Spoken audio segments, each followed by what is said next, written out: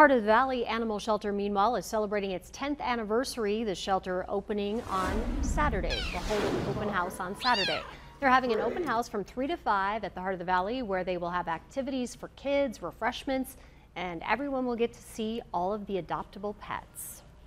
It's an amazing facility, and I think that 10 years ago, for what they envisioned this shelter could be for the community, I think over the past 10 years we've really been living out that vision, and so we're super excited that we're celebrating 10 years, and then we're looking forward to our next decade.